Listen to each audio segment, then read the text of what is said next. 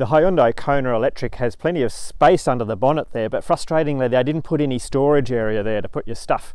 So in this video I'm going to show you how to make a do-it-yourself front boot, otherwise known as a Froot. So in under the bonnet here we've got plenty of space. So there's a lot of open space here is what everybody says when they open a Kona. But there's no storage space. So what we can do is we can take off this cover here and we get even more space.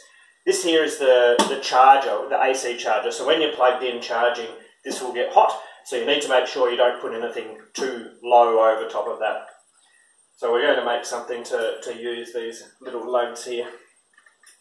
Okay, so the first thing to do with these 3D printed parts is, if they haven't been cleaned up, you just need to get a file in there and clean up around inside. They get burrs and so on, they're a bit hard to use. Then you grab your cover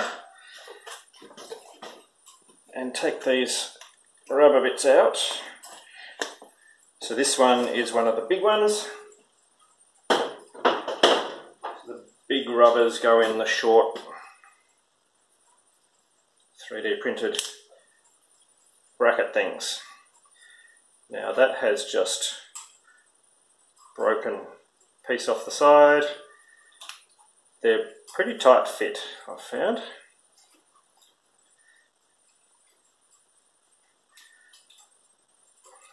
But still, I think that's okay.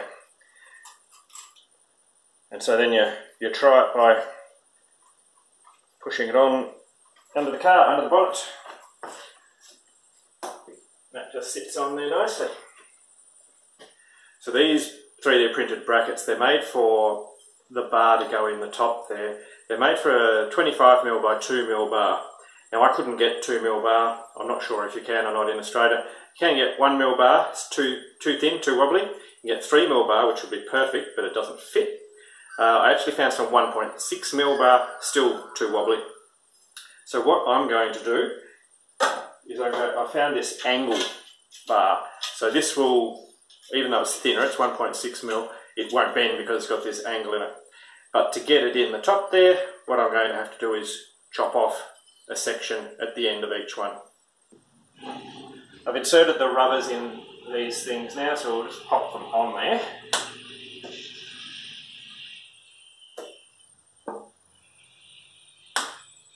And then I've got my stunt bit of bar which doesn't fit, but it's good for demonstration purposes. Now I put these on the wrong spot. So those two are the same size, but one of these is taller than the others. Put the taller one on the lower thing. Now our bar is going to sit in there like that. You could put it that way, but my tub doesn't fit in well there. The bars will be out the side of the tub, so I'm going to do them this way here. So I'll need to measure how long it is. Here we are. I've cut my two pieces of aluminium. I just cut them with a hacksaw. That's a hacksaw in the bench vise, and I clean them up a little bit with a file like so. They don't need to be very tidy, they're in underneath things. So we've got a slightly longer one and a shorter one. Because I'm using this angle, I've decided to put the angle on the inside of this one. If it goes on the other side, then it just touches on that bit there. So put it on the inside and I don't have to touch it. These ended up to be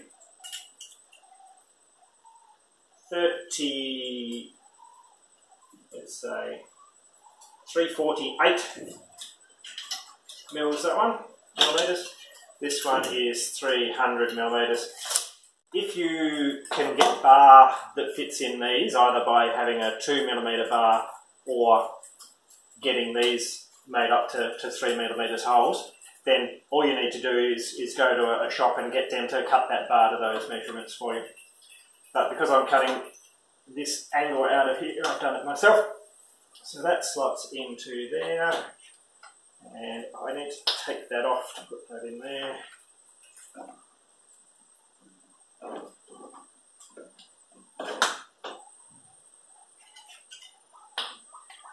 And with this one,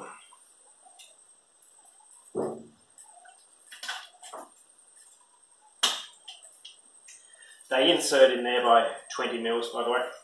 Now, I could put screws in the top of these. Each one of these has a hole in the top to put a screw in. I don't think I need to. I think that's fine in there. We'll see how I go. I can if I want to. Next thing to do is to put the tub in. Now I found there's a couple of spots to watch out for. So the brake fluid here, just make sure that you can get at that. And this battery cover back here, you can see it unclips like that. So just make sure it doesn't get in the way of either of those things.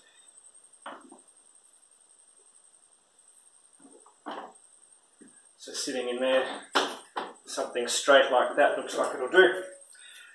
What I want to do is I want to put screws in from the base into the aluminium. I'm just going to use self-drilling screws, which will hold it onto the aluminium there. But because this isn't clear, I need to make some way of seeing where to put my screws. So we'll see if this works. I've got some blue tack here. I put two screws in each.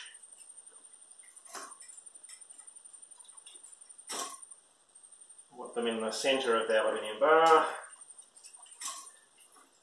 And I'm betting that this blue tack will stick to the plastic rather than the aluminium. So when we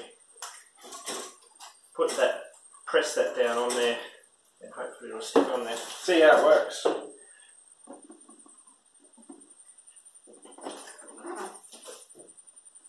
Again, two of them work. Now let's do those two.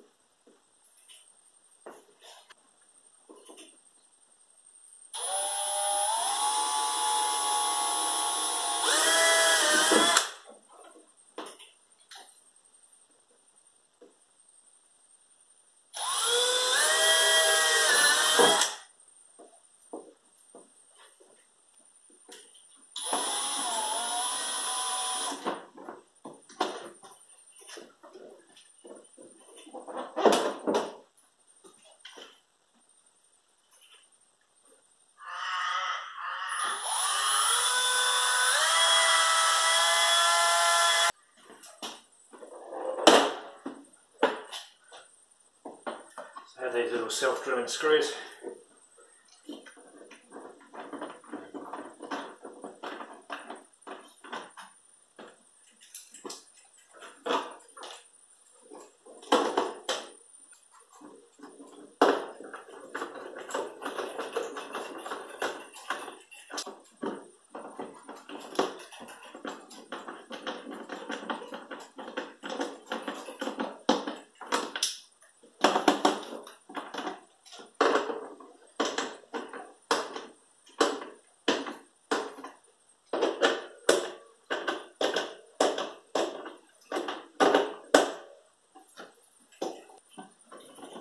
Good.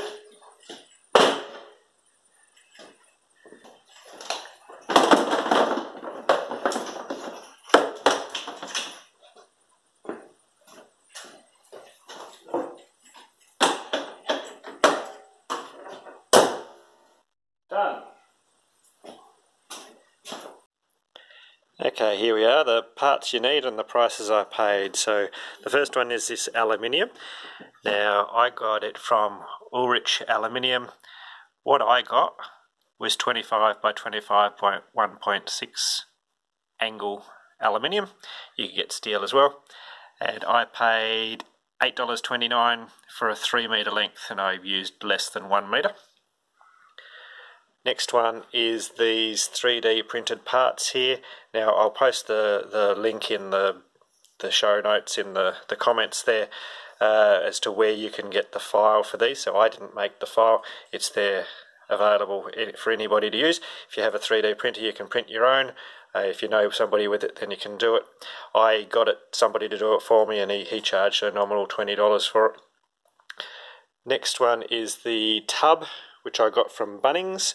There are several different colours available, and you can see that I paid $18.90 for that. Now the screws that I use to put in there are just little self-drilling screws to go into aluminium. So all up I paid just under $50 for the lot. Now I've got a Froot. I'll be able to drive off and have all my charging cables in under there. See ya!